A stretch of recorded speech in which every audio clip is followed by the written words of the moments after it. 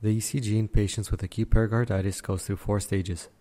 The most common finding is widespread ST segment elevation, which occurs during the first stage and reverts back to normal during the second.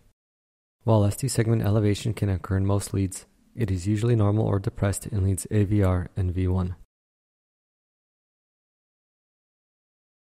Here's another example of acute pericarditis.